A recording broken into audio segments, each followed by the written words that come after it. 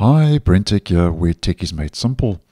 So on the channel, we've been talking about the upcoming end of support of Windows 10 later this year on the 14th of October.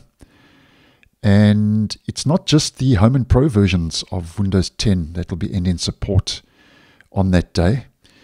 But according to Microsoft over on its Windows Health Release dashboard, Microsoft has informed us that over and above Windows 10 version 22H2 in the general availability channel, Windows 10 2015 LTSB will also be losing its support, and Microsoft will be ending support on October 14, 2025.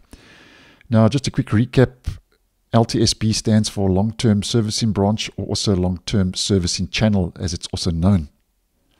And the long-term servicing channel is mainly for enterprises and corporations who obviously want a more stable kind of version of the operating system with minimal changes and minimal new features rolling out. So basically, it's just like a bare bones version of Windows 10 that isn't fiddled with too much by Microsoft.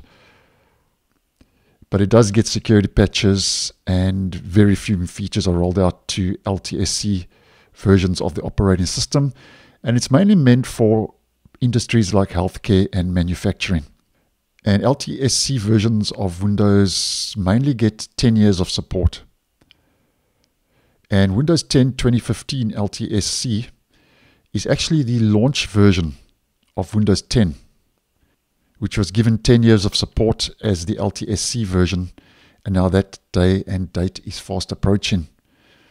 So what this means now for Windows 10, according to the Health Dashboard page, is that after October 14 this year, the following LTSB and LTSC versions of Windows 10 will now be supported. So that will be Windows 10 LTSB. So that will be Windows 10 LTSB 2016 version 1607, 2019 LTSC version 1809, and 2021 version 21H2.